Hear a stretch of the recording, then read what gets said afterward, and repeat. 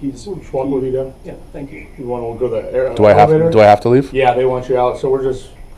I have to leave? Yes. For what reason? Because they don't want you in this area. They're refusing you to be here, so they want you out. So you're going to just escort you out. Make it easy. Call your supervisor.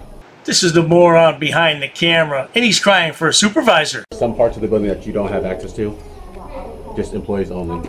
Well, I have no idea about that. I just walked in, the doors were open. It's a public building, so, yeah. So, this building, This floor. did you have access to the front of the building? How'd you get in? I went right up the elevator, and then this door was wide open. Until we figure out who you are, what you're all about. Well, you have no right to know who I am unless I'm committing a crime. Well, I'm just trying Or to you give suspect me information. of committing a crime. Like downstairs, they wanted me to sign in and give my personal information. That's a violation of my Fourth Amendment. That's what I won't be doing. Is there any more business that you have at the No, I'm going to continue to walk around this public lobby out here. Needless to say, the boy was kicked out.